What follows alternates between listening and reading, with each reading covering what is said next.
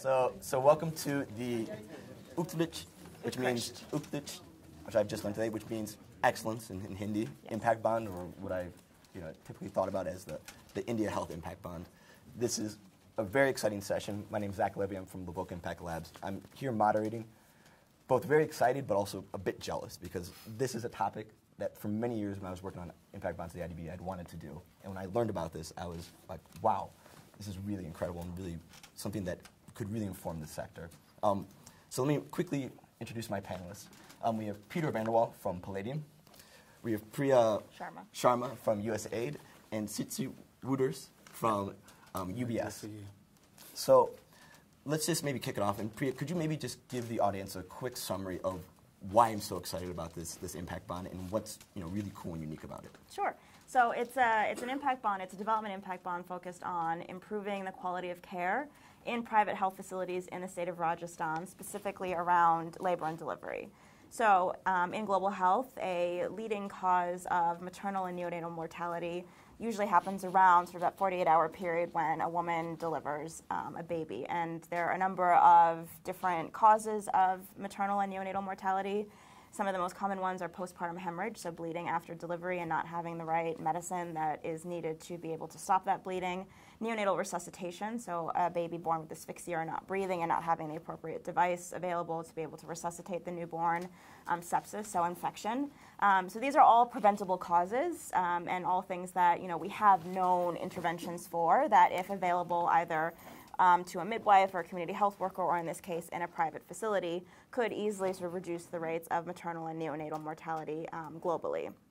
India in particular, unfortunately, has very high rates of maternal and neonatal mortality, and the state of Rajasthan, where the Development Impact Bond is focused, has one of the highest within India. And so we thought that was a particularly ripe state or region within which to work. I think to your question about innovation and what makes us really excited about it, I think one of the things that was particularly appealing also about working in Rajasthan was the state government had also been actively trying to reduce rates of maternal and neonatal mortality already in Rajasthan. And one of the things that they had actually focused on was trying to get women to deliver in facilities. So they had actually spent a lot of time working on incentives to get women to, instead of delivering at home, deliver in facilities. Now, an interesting sort of quirk about Rajasthan or India as a whole is that public facilities, to get insurance reimbursements, actually do need to have or meet some level of quality accreditation standards, but private facilities do not, and so they're unregulated. And so what ended up happening, or what we found, was when, despite the government's efforts to get women to deliver in facilities, and then hopefully that would lead to the available drugs and interventions and emergency services that a woman might need while she's delivering, or a neonate might need after they're born, you weren't quite seeing the big drops in maternal and neonatal mortality that you would have hoped to have seen. And subsequent follow-up studies actually found that it was the quality of care that was being delivered that might actually be sort of obstructing that reduction in both of those two indicators. And so one of the things that we wanted to focus on as part of this development impact bond is improving the quality of care.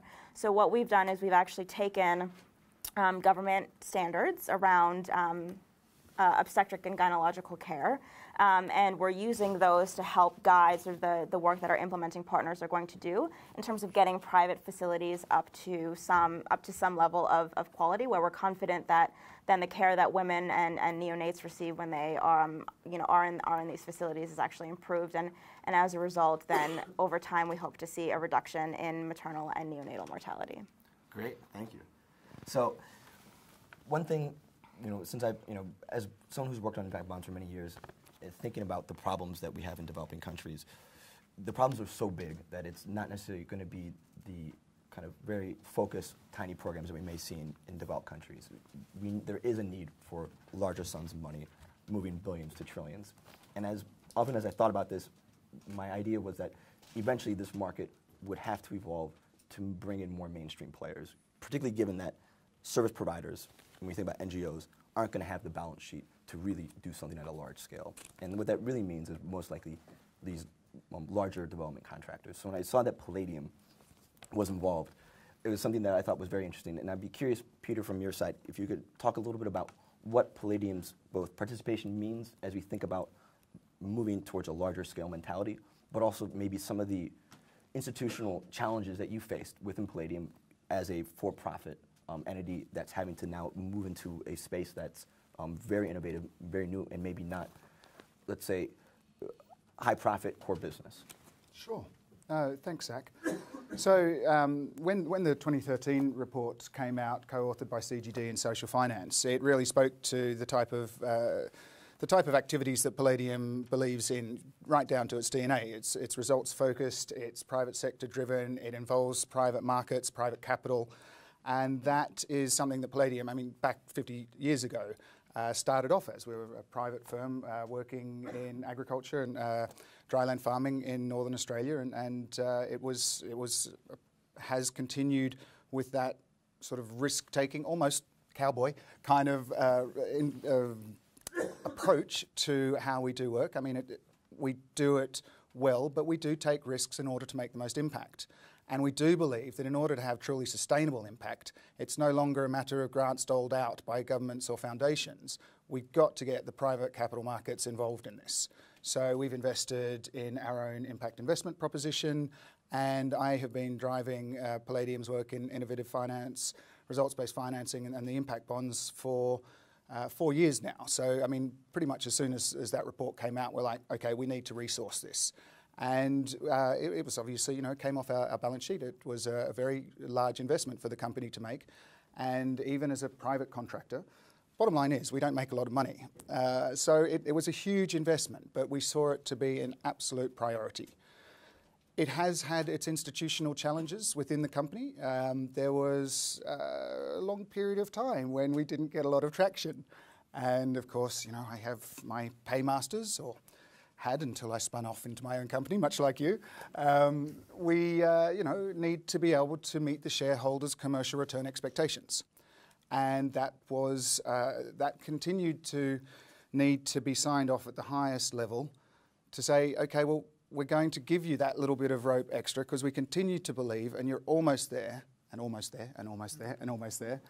And really, honestly, November 29th last year, I think there was a vast amount of disbelief within Palladium that this actually got off the ground, because I've been saying, it'll happen, it'll happen, it'll happen for so long. But, you know, they can't sustain that sort of work. So really their work is the large-scale, hundreds of million-dollar implementation programs.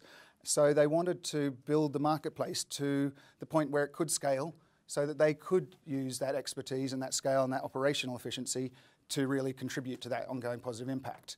And this is all about scale. So I think we're really getting there. We've contributed, quite a deal to this space, and I hope now we can see the benefits of that. So I'm going to want to come back to that point exactly about scale and what it would take to get a group like Palladium more mainstream and important core business. But first, I want to ask UBS, which has been really much a leader in this space on investing in impact bonds, and I'd be really curious from the UBS perspective, why did you guys get involved in this project, and kind of what is your vision for how this market would need to evolve for this to reach a larger scale, and what are maybe your own institutional challenges as we think about larger and larger transactions, which I understand this is probably the largest impact bond you guys have invested in so far. Yeah, absolutely. Thanks, Zach.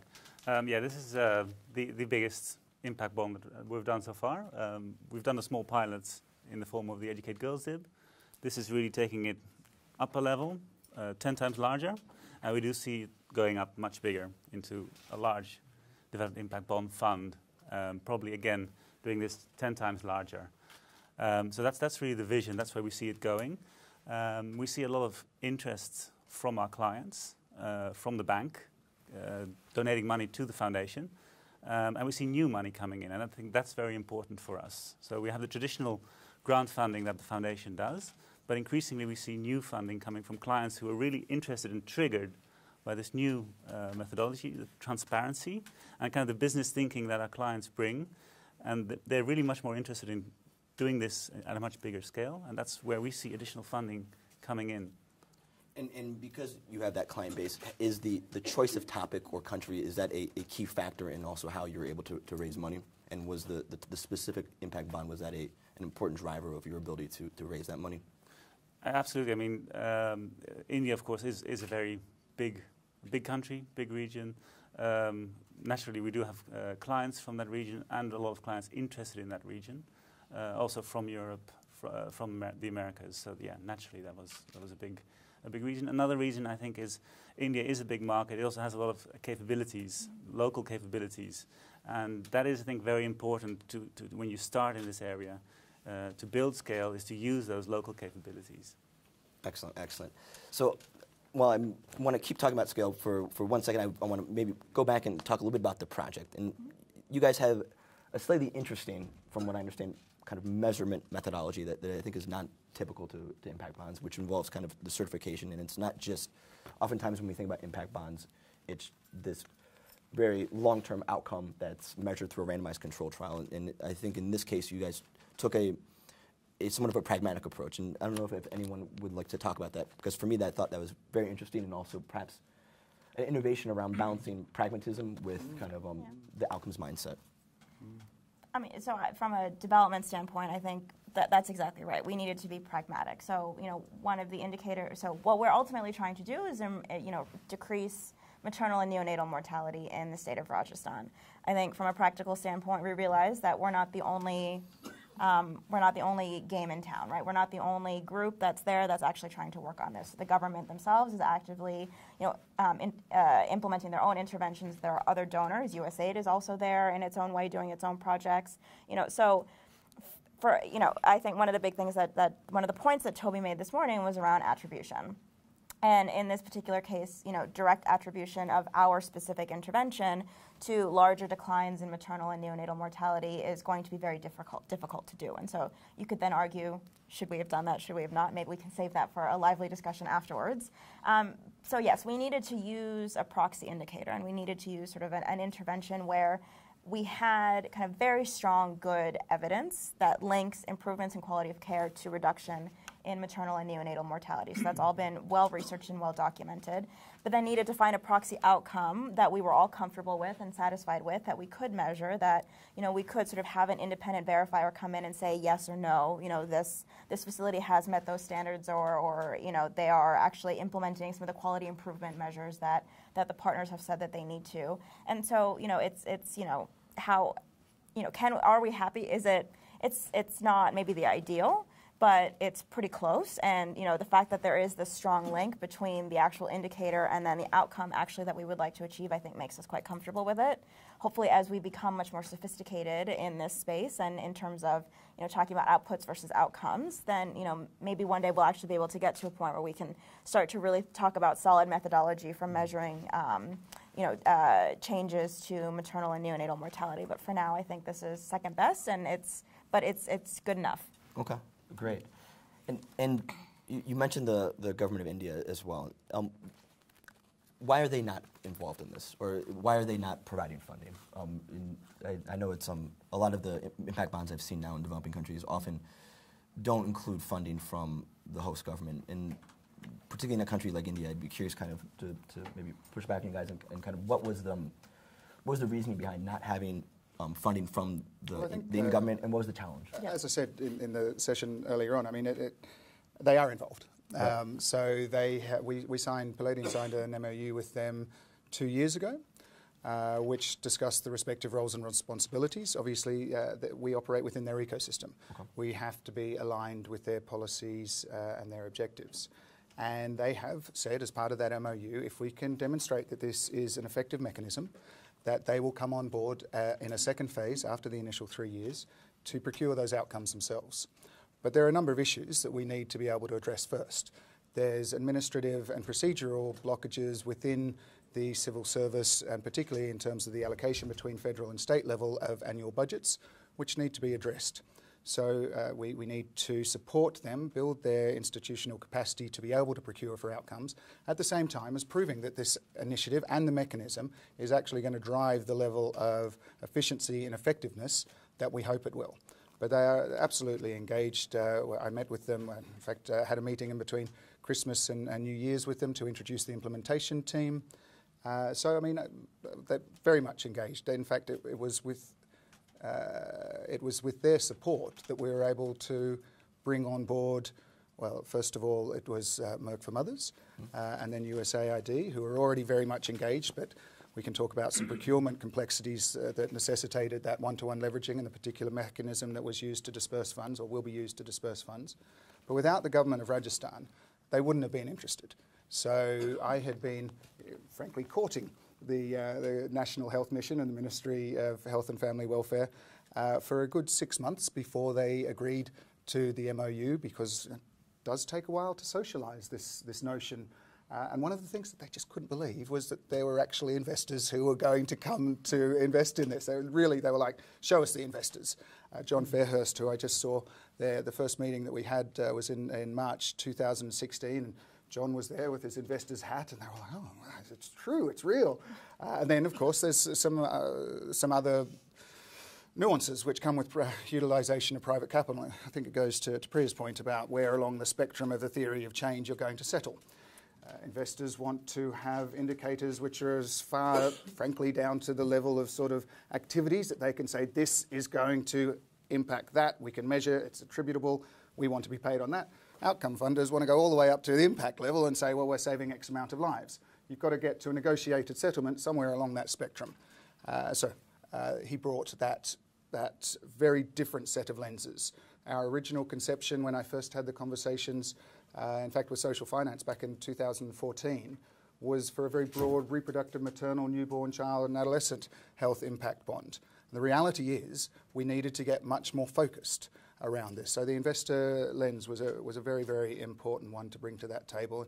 It was difficult for the government of Rajasthan and ourselves, and continues to be something that we are working through in terms of a brand new methodology. That's great. That's great. So to Peter's point, are there really investors in this type of thing, and is investment the bottleneck? And kind of from the UBS perspective, what were your investors looking for, and what did you need to prove? And obviously it's always this challenge between innovation and showing a track record and evidence, which you don't always have. And from the UBS perspective, is the investment perspective, is that the bottleneck? And as we think about this market evolving, how should we think about where the future bottlenecks would be as we start to talk about pathways to scale? Yeah, a few questions there. I think scale, of course. There is always a scale challenge. Bringing in. I have to throw the word in there. Yeah, no, absolutely. So a few things there. One on the investors. I think for us, and that's been slightly surprising in this whole process, is that our investors are actually super interested in the outcomes. Initially, we thought the investors, so our investors, when I talk of investors, it's the clients that are donating funds to UBS Optimus Foundation. And we make it clear to them that those funds stay within the foundation. We don't give those funds back. We cannot do that as a foundation. So the funds stay with the foundation. But as a result, clients are still very much interested. However, what we were surprised to see is that all the clients are really, really interested to see the outcomes and to challenge us on the outcomes. So we've been giving them extensive presentations, showing them how the program works. And they've been coming in some cases, coming in with their own experts and challenging us on the numbers. Whereas we were initially thinking, these guys are going to look at the number, they're going to see 8%, they're going to see 15%, they want to see exactly what they're going to get in terms of financial return. But it turns out that the investors are also very, very, very interested in getting the outcomes. And do you think that, in your experience, did that change the conversation, having those investors present around accountability? Yeah, no, it's great. I mean, we're really held to task. And it was... that's what it's about, though. I mean, and our end goal is to move past the foundation and philanthropic capital and get to your UBS clients proper and have UBS be the intermediary, if you like, because we want that rigor. We want that you must show us the results. You must show that you can prove that you're able to do what you do and then do it. Otherwise, you kind of lose some of the leverage of the mechanism. So it's, this is still nascent stages, but we will get there. Yeah. And maybe just to chime in on that, in terms of scale, we do think that we have a lot of opportunity still on the philanthropic side as a foundation to really draw in a lot more philanthropic capital. So not returning the money to the end investors, but still keeping it within the foundational space. There could be future additional potential in drawing in commercial investors. That would not be something we would do as a foundation, but then we would look into more partnership structure with the bank itself. But for now, we think there's a really big opportunity still within the philanthropic space of really drawing in a lot more philanthropic money. I love the model you guys have. For sure. Now, Priya, I'm going to put you on the spot a little bit here. Okay. So, I can't help myself. Go for it. USAID has, correct me with numbers here, but in the billions of dollars budget every year. To me, at least from just a logical standpoint, it seems pretty, obvious. Well, of course it makes sense to pay for outcomes. Mm-hmm. I mean, who wouldn't want to pay for outcomes? Why are you the anomaly, or why has it taken so long for USAID to come to this point? And from your perspective, what are and were some of the institutional barriers that you saw, and what are those institutional barriers going forward to changing that mindset? Yeah. So I think it's important to remember that USAID has a long history of operating in the development space, but predominantly as a grants-based organization. So we are a traditional donor assistance agency. We're not a DFI, so we don't operate like an IMF or a World Bank. Our primary way of working is by dispersing grants, and for the most part, that will continue to be the way that we operate. I think to the question about why we haven't sort of previously or maybe as historically paid for outcomes, I think we could throw that question out to other donors as well and kind of say, why have we not? And probably the short answer is because it's really difficult, right? As we're all finding out now, as we're kind of wading into this murky water of pay for results, it is really hard to do.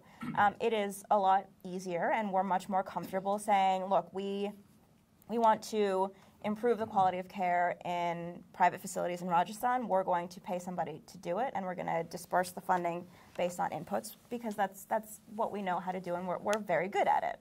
And as you said, the way that we're set up, really lends itself to that type of operating. I think one of the challenges that we're facing, and it's not just USAID, I think the development assistance space as a whole is facing some of these challenges, is that the world is changing. The development finance landscape is shifting. Right? The fact that we're sitting at a UBS office right now having this discussion about impact bonds in the development space is a testament to the fact that the landscape is shifting. It's not just traditional donors, bilaterals, multilaterals in this space. We have interest from private investors that are coming in to actually do something good with the funds that they have. So yes, they want money back, but they're also very happy to take a lower return if there is some social impact, or to donate their money to a foundation to have that social impact and not see a return on that investment. So that's sort of one large trend that we're seeing. The other one is that countries themselves, this has been, over the last few years, we've seen huge macroeconomic growth in many of the countries that we work in. And USAID in some countries is now kind of a small share of overall funding to many sectors, including health. And so we find ourselves in a very interesting position of, still having a seat at the table, but maybe less money as an overall share of the pie. And so what we're starting to need to do is think about how we operate differently. How do we interact with these new partners? So they're partners now. This is another kind of evolution. It's not just a traditional sort of donor and recipient relationship. We have partners now. So how do we engage in that partnership, and how do we use the existing resources that we have most efficiently and effectively to achieve these outcomes, to achieve these results that we're all looking to achieve? And so I think that's been a huge sort of driving force, over the last few years. So, I've been at USAID now for 5 years in this innovative financing space, and, I think over the last couple of years, I've seen huge acceleration internally and huge momentum around kind of shifting and looking more towards innovative financing and pay for results as kind of a new way of operating. It will by no means sort of take over and change the agency's way of working, but I think one of the things that we're trying to do is think a little bit more systematically and strategically about when different types of innovative financing or pay for results type mechanisms could be more appropriate than a traditional grant-based approach. To your question about institutional barriers and bottlenecks, I think a lot of us were surprised by how few we actually did face trying to get this development impact bond up and running. So it was by no means the easiest process. I will grant everybody that.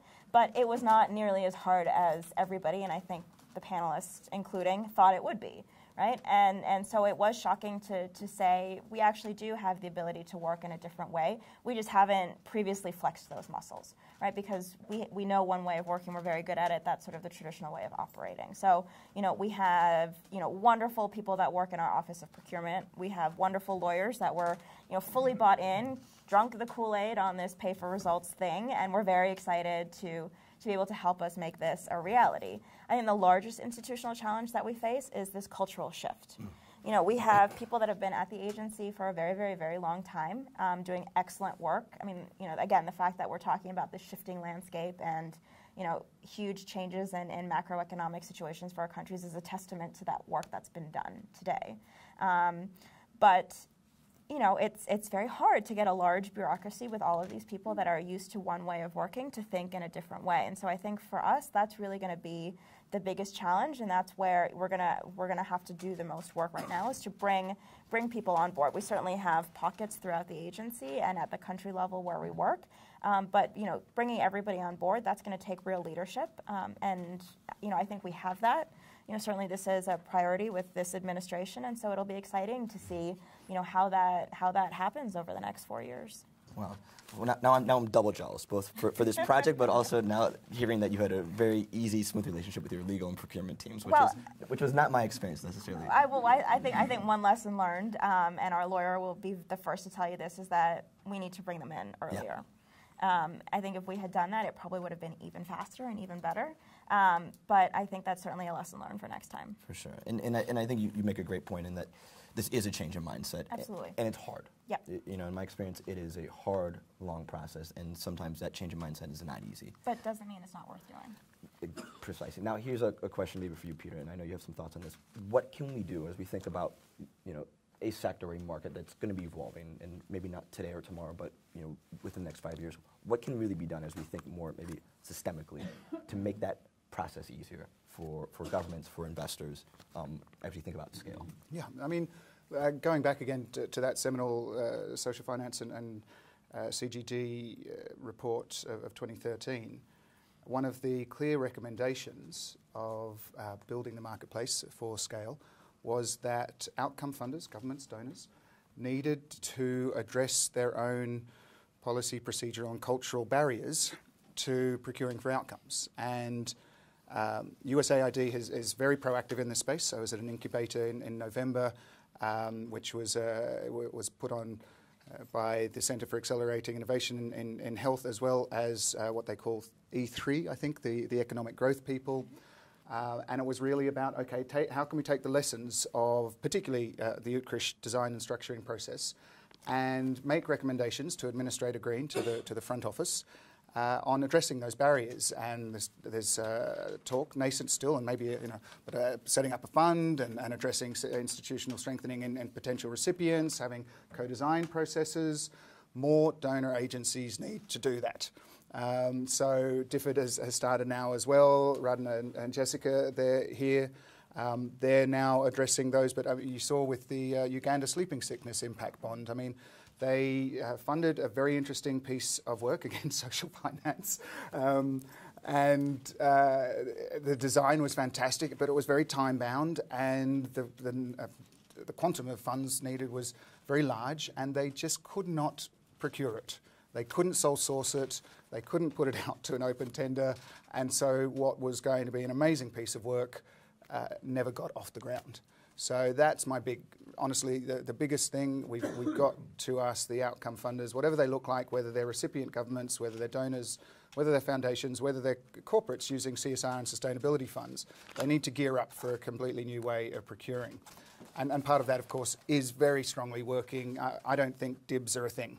I think SIBs are a thing. Right. That's where we want to head. So it's really about providing the institutional strengthening, technical assistance to the governments who are going to eventually be the outcome funders so they can do this. That's, I think, going to be the real key. No, I couldn't agree 100%. I agree 100%. And I'm working with a group called Up Social right now on impact bond in Europe, and we just started talking to the government, and the first thing we're trying to get our heads around is procurement. And it's the least sexy issue, but it's one of those things that it drives everything else. Yeah. So before I wrap up, there's one last kind of question I want to pose for you guys, which is, I'm a big believer in ecosystems and enabling ecosystems. And when we worked in Latin America on impact bonds, we started by mapping out and targeting countries where we thought there was an enabling ecosystem, where you had social enterprises and impact investors. Is it a coincidence, and maybe I can ask this to UBS, that the first DIBs are in India? You did the Educate Girls DIB, you have this DIB, I believe maybe you're looking at others. Is there a reason why we're seeing this activity in India, or is it just coincidence?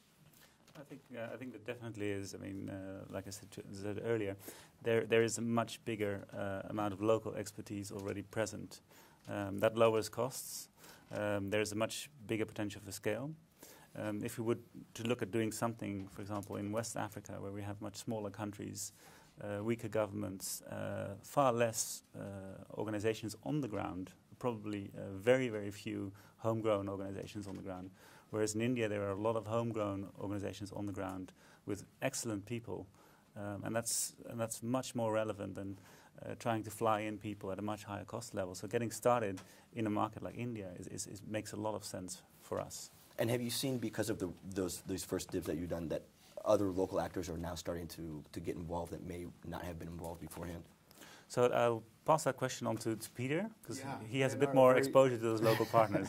Very happy to say absolutely. Okay. So big banks, ICICI, Yes Bank, and a number of others, even Grameen Capital, looking at it. So without doubt, there's an Impact Investing Council of India. It's making representations to the Federal Treasury to be able to address some of the sort of policy institutional issues, providing tax breaks, and there's a huge upswell. COIS has just set up office in Mumbai. Charles Antoine, who else is really active there? I think Dalberg has an office there. Palladium, of course, has a number of offices there. So without doubt, India is an incredibly exciting place, and as Sitsa says, absolutely suited to this. They also have, frankly, a crazy appetite for innovation. Doing things not the way things are done. That's one of the, if I can say, hallmarks of the country. So it's totally suited. And Rajasthan particularly, just very forward-leaning government. Already had institutionalised new PPP legislation in the health sector. And also let's not forget the importance of the champion. So the Secretary for Health, Naveen Jain, has been an amazing champion for this initiative. And it's absurd to say anything else, but it could never have happened without him. So I could sit up here and ask you guys questions for at least another hour, but I'm sure many of you guys in the audience have questions. So let's open it up to the floor, and please feel free to ask provocative, challenging questions. More challenging, the better. Mikael. Hi, Mikael from Social in Spain. I wanted to ask you what the reason why to use a social impact bond for this specific project, and then in general, if you can. Is it to somehow illustrate the number of interventions, preventative interventions work and therefore need to be mainstreamed afterwards by public, private actors? Or is it a way of a sort of a permanent mechanism for delivering preventive interventions in an area where there is a bit of law? What's the real purpose of it? Or is it a different thing? That's a good question. So, I'm often criticised for my over-exuberance when it comes to candour. And frankly, when I started heading up Palladium's work in this space, we were highly motivated to build a marketplace. And so we scanned our portfolio of programs, which span across 94 countries, and we looked for activities that we were either implementing or had recently implemented, which bore many of the hallmarks of a results-based financing mechanism, which could then evolve into an impact bond style mechanism. And we had been working in, initially in Uttar Pradesh and Uttarakhand, and more recently in Bihar and Odisha around a very similar program. And the most recent one, Project Ujjwal, was already 100% milestone payment-based. So we knew that it had a high potential to be able to evolve into something that we could phrase as an impact bond. The intervention itself, however, lent itself perfectly to the model as it evolved. And as I said, it bore no real relationship to what we initially designed back in 2014. So now it's really a matter of having it is that second part of the equation. It's about institutionalizing it within not just Rajasthan, but the government of India, to be able to have this preventive focus, particularly in MNH, but more broadly in RMNCH+A, and in other, not just in other areas of the health sector, but in other sectors altogether. So the vision is really large. I'll just add to that really quickly. So I agree with all of that. I think the other interesting thing that lends itself nicely for an impact bond is this flexibility that the partners will have to be able to do what they need to do to work with the different facilities to get them up to that certain level of quality of care that we're looking for, right? So, we could be prescriptive about it, and that's typically, maybe how USAID would work by saying you're going to deliver training and you're going to kind of do monitoring and evaluation and observation and then put together a plan, and that's how we would, maybe procure this out traditionally. But here what we're saying is, as long as these facilities meet that specific level that we're looking for, you do whatever it is within certain parameters that we need you to do to be able to get these facilities up to that specific level. Some are going to already be really close and going to require less intervention. Some are going to be a lot farther away and are going to need more help. And what that help looks like will vary. Is it an urban facility versus peri-urban versus rural? Do they even have the basic staff that they need, and are they looking at starting to work on staffing up first, or maybe improvements in training and continuing education? So what's nice about the impact bond model is that they can innovate. Our partners can innovate and do what they need to do and be as flexible as they need to be able to achieve those results. And then we don't also have to do kind of the work that UBS does, which is nice, kind of making sure that the partners are actually doing what they need to do, right? So we can step back a little, which is maybe a different way for us working, as not having as much direct contact with the implementing partners to say, what are you doing, how is it going, checking in regularly. We've sort of outsourced that to the UBS Optimus Foundation, which is also it's nice for us. Please. This is Daniel from the Impact Network for Foundations, and I have a question to the Optimus Foundation. I was wondering what kind of clients are investing there? Are these kind of new clients that your relationship managers convince and drag in, or are these clients which are already convinced and have been working with you since a long time? So is there a pattern? It's a combination of both. So we have quite a few clients that are very engaged with the foundation, that have been supporting multiple programs. They've been giving us funds that we basically grant out to the various programs we support. Some of those clients have been, let's say, converted into funding DIBs, but also we see new clients coming in. And that's the interesting part, because so that's a kind of additionality when you launch something like this. Exactly, and that's why we've also decided to kind of grow this part of our portfolio to really try to increase the amount of funding that we can put towards the development sector. Yeah. I think the gentleman in the back was first. You. From Nevada Social Business. I'm aware that this might open a can of worms, but we like that. I still want to hear a little bit more about the outcome evaluation, about the difficulties that you have encountered, so that I can also learn from that. Mm-hmm. So we haven't started yet, but I think as Zach was saying, it's not a randomized controlled trial, right? So what we're doing is we have a third-party independent evaluator who will be going in, and they've actually proposed their own methodology for how they're going to kind of decide what trigger payments and what doesn't. So it is still in and of itself a relatively sophisticated model, but I think the larger question you're asking is around accreditation and then the achievement of sort of what we're claiming, which is reduction in maternal and neonatal mortality. So one of the things that we've been discussing since we're all together in the same city for a change, which is nice, is looking at an impact evaluation to actually sort of evaluate the entire development impact bond process. So not just the specific verification of results, but maybe potentially doing something longer term. So this particular impact bond, it's a 3-year pilot. I think to really be able to determine whether it's been successful and whether we've actually achieved the outcomes that we would like to achieve, we're probably going to have to do something a little bit longer. And I think in principle that's something that we're all interested in, and certainly from the donor outcomes funder perspective, I think the big question I get all the time, and it's very relevant to this conversation, is scale. What is it going to take for USAID to do more? And quite frankly, it's doing more of these impact evaluations and having that evidence to be able to say, not only is it a new way of working that fits nicely with, DIB to SIB, and so then we're talking about, getting countries on that path to self-reliance and transitioning off of donor assistance. But then also being able to really point to, look, we actually achieved the results that we said we were going to achieve.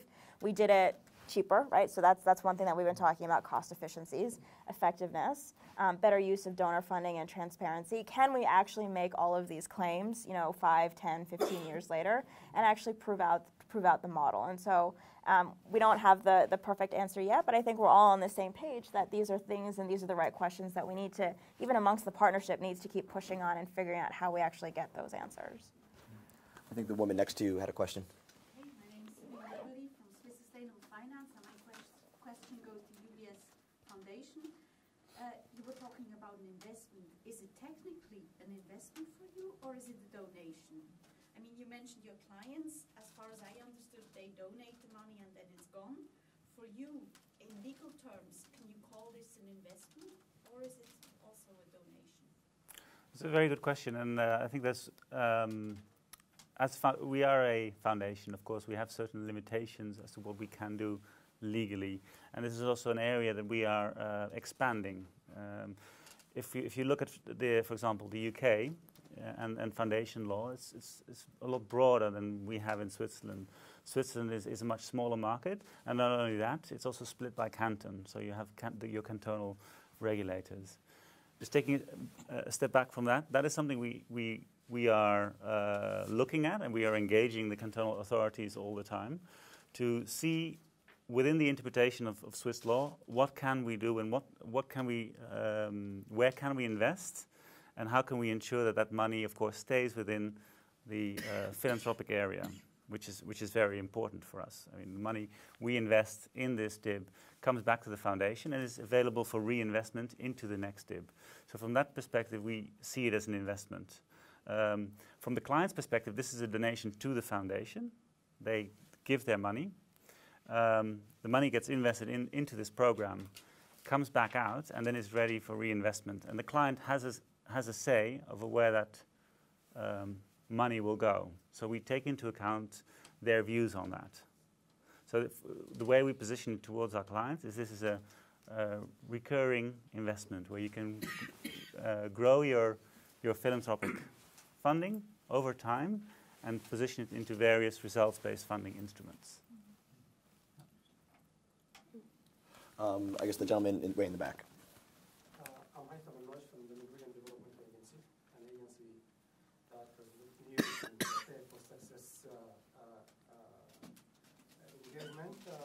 And that's why this development with impact bonds is very a welcome development. I have two questions. The first question is about who is paying what and when in this model, if you can say that. The other question is about sustainability.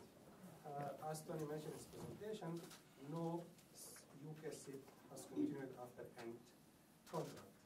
So in your socialization with the government of Pakistan, their engagement stops off because the ultimate goal is for this to be continued by through government funding.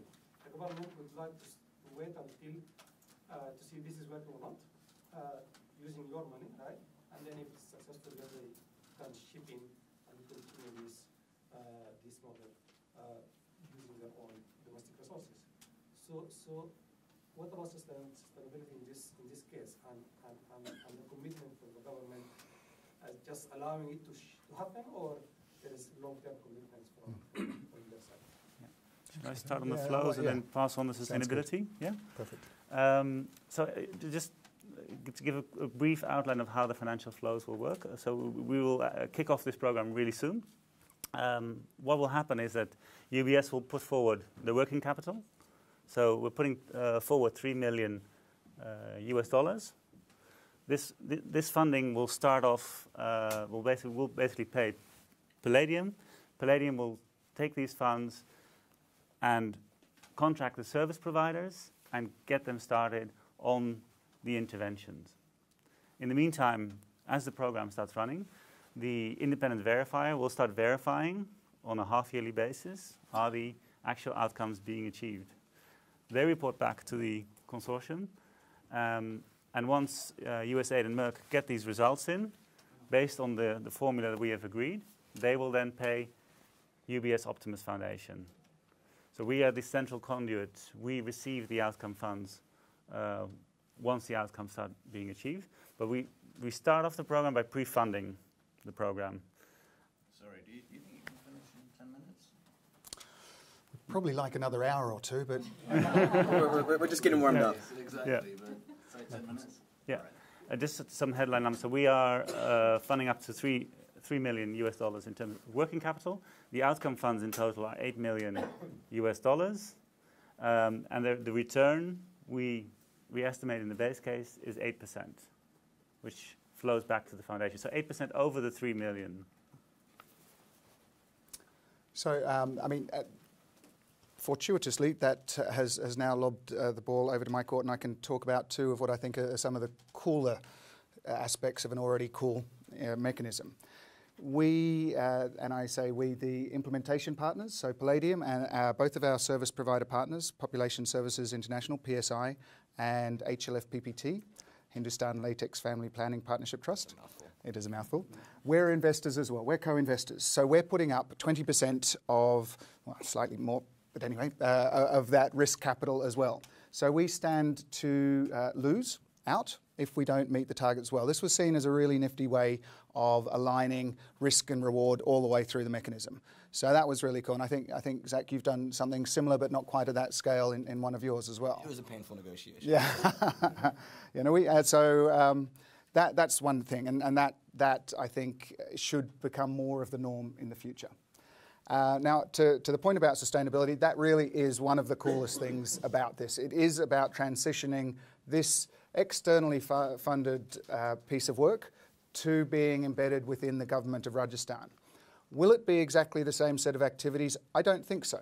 I think it's going to evolve as we go through the program, and it will be something which looks more at the emerging priorities of the government of Rajasthan. But what we're doing is building the institutional capacity and the frameworks, the legislative frameworks, the governance, for them to be able to take the mechanism rather than necessarily the exact set of activities into the future.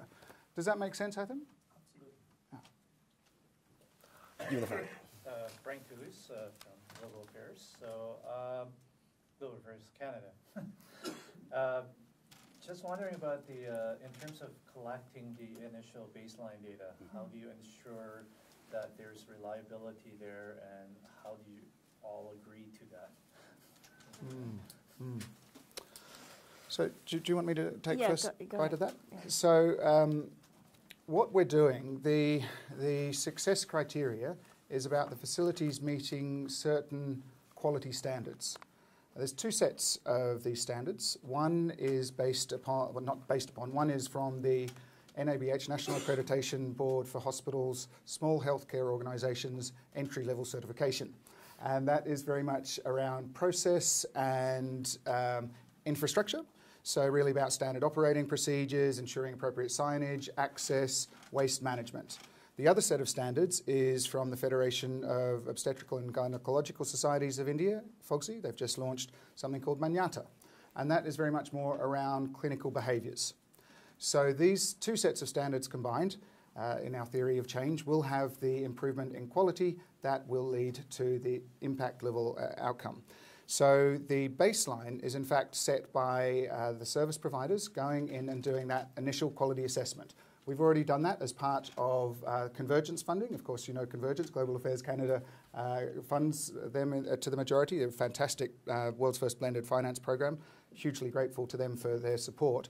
They funded us to do an initial mapping of private health facilities in 10 districts in Rajasthan, and then to do a quality assessment in those that we judged as eligible. So we have 10 eligibility criteria for the facilities, minimum number of births per month, minimum staffing levels, registration with the waste management authorities. So we did that quality assessment there, and that became the basis for our costing, for the outcome metrics, unit cost, for the very approach that, or rather approaches. We're having a mini competition, if you like, having two different service providers with two different approaches, which we'll both learn from and then inform one another through this adaptive implementation. So again, when we start off, it's going to be about the service providers, first of all mapping their universe, and second of all doing the quality assessment, which will then be will then be measured. We've developed a performance management system with the assistance or contracting of Scott Konung and Instiglio. And that will track on a real-time basis their improvement along both of those sets of quality standards up until the point where we judge them and the service providers judge them to have met those standards, at which stage we say, yep, they're good to go. And then the independent verification agency comes in with the stamp of approval or not. So not quite answering your question, because I think you're really talking about impact baseline, which, well, there's an SRS, the sample registration system collection, which measures NMR and MMR. It was just published in the last month or two. Latest figures are from 2016. Robust enough? It's difficult to tell. Essentially the data that Toby mentioned this morning, availability of robust enough data is a question mark, particularly in emerging economies. So that's why we want to have a separate impact evaluation which will address, I think, your points precisely. I hope that responds enough. And we have time for maybe one more question. Okay, you were the last question. Yes? Okay. I'm Robin D'Alessandro from the VTOL Foundation, and we've looked at this and put it up to our board, and they agreed that on a case-by-case basis, we could be both risk investors and outcomes payers. The UBS model, and this is for both of you, including Priya, USAID, the UBS model I appreciate because it's a foundation, it's more philanthropy with an upside, and we are only able to be angel investors anyway. We can't take equity in anything, so that's fine for us. But what we realized when we started talking to colleagues is that we could have syndicated this multiple times over if there was a real chance for an upside that wasn't just philanthropic. And I just wondered how you see that evolving, especially as if we want to take this to scale down the road. You will need other players than the philanthropic players, as we know, probably $2 trillion a year to meet the SDGs. So if we're looking for those many multiples, do you see it evolving into more of a commercial vehicle? Yes, but with caution. We definitely think that there is a pathway to getting more commercial investors in there. But I think we need to proceed very, very carefully on that path. This is still a very new structure. There is a lot of skepticism. A lot of people are not comfortable with the concept of returning funds to private investors. So we need to look at how to do that. And also I think what will be important there is to separate the role of a foundation there to the role of the bank. So if we indeed proceed down that road, we would need to make it very, very clear as to what is the foundation's role in this and what is the bank's role in this. And we could imagine doing a more blended structure where there is a first loss, for example, being taken by the commercial investors, and having different tranches. But optics are really, really, really important here, and we need to be extremely careful in going down that road. So we eventually probably will go down that road, but we need to be extremely cautious. So, I think just to add to that, I think that's the right approach, baby steps. This is still a relatively new model, certainly in the development space, and a lot of that evidence that we need is missing. It's very much a partnership effort, so I think, one of the things that, after some years of working on this, and I get no credit for the majority of those years, this really is a partnership. Everybody's in it, and success really is, yes, it's written into contracts, but certainly I think there's, on a personal level, everybody's really been invested in this, and that's personal, but then also at kind of respective organizational level. So having that trust and that partnership is really critical, and I think, ultimately I would like to see true sort of private investment come in where, of the kind that we've been talking about, it's maybe UBS and not UBS Optimus Foundation. But I think at the outset, while we're still trying to figure out what this looks like and how this works in the development space, having that mission alignment, right? Having that kind of almost that's that safe space to know that UBS Optimus Foundation isn't just in it for the upside, but really to drive social change, which is why we're in it, is really critical. So I'm happy to have some return given back to UBS Optimus Foundation, knowing that that's going to get recycled for other mission-driven projects. And certainly that's the model that we're trying to prove. But then also knowing really that it is about that social impact first, and then second, that financial return, I think gives me comfort knowing that they're going to do a good job to make this as successful as possible, but then also makes it an easier sell for me internally, and it comes back to that cultural change. It's easier to sell a foundation as a private investor than it is to sell, UBS, the investment firm, or an insurance company, or an investment bank. And so, until we become much more sophisticated and have more experience and evidence to point to, I think baby steps with like-minded organizations is really critical. Great. So I think that we'll wrap up there. I'd like to both thank the panelists and congratulate. Well, it would be remiss of me to not mention a number of organisations who aren't represented up here. So, of course, Merck for Mothers are the co-outcome funder. Obviously integral to the process, but Social Finance contributed to the design and structuring. Scott Koenig was doing our informatics side of things, and Stiglio's contributing to the performance management. Reed Smith did the structuring, some of which was pro bono for us. Phoenix Legal in India was working with us. I had tax advice from ATL in India, of course the government of Rajasthan. Sambodhi in India also contributed to the early thinking around measurement. And Mathematica is going to be, or is the independent verification agency. So it's really, to Priya's point about a partnership, a cast of thousands, many people have actually fallen by the wayside. There have been births, deaths, and marriages, but here we are, and now it's getting down to the real business of implementation. And that's, I think, a great point to leave on. I think for those of you who are new to social impact bonds, what Peter just described is both the beauty and what gives you more gray hairs. It takes a village. But I'd like to thank the panelists. Great panel, but also great initiative. And congratulations and good luck to Peter on his new initiative. It's good to see a contemporary taking the plunge as well.